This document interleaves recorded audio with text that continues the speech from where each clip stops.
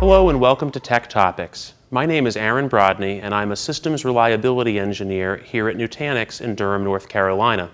Today I'd like to talk to you a little bit about the theory of networking in Nutanix Acropolis. There are essentially two types of network configurations in Acropolis. There's a simple virtual network which involves VLAN tagging the virtual machines interface and sending it out that way, and a managed network which involves having a predefined static IP address for each VM or to use a DHCP pool to assign out these addresses. So then let's take a look a little bit more at each configuration in action. We have first, like we talked about, the virtual network which is taking place at layer 2. And in our diagram in the middle we've got Open vSwitch, or a little box that is intended to be Open vSwitch. We have our uplinks into the physical switch, which might be ETH0 and ETH1. And then we have ports on that virtual switch, one of which is being utilized by the CVM and others which are being utilized by user virtual machines. And this is the most common configuration.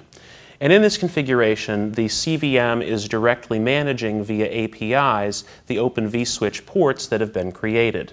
A less common configuration, but still one that is useful, is a managed network, and we refer to that as being at layer 3 because you've got an actual IP address.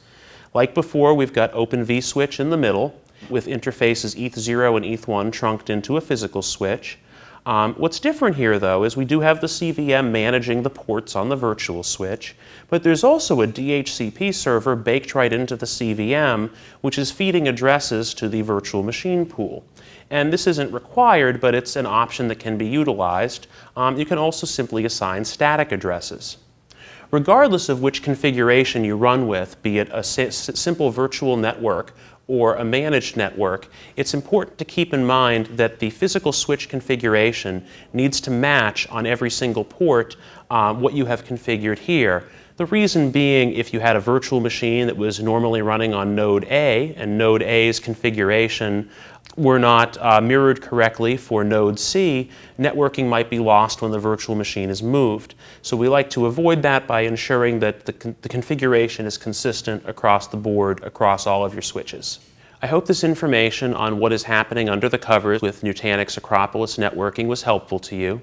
Please see my colleague John Burton's video for a practical guide to implementing Nutanix Acropolis networking. My name is Brodney. Thanks for watching, and check back at New School for more tech topics.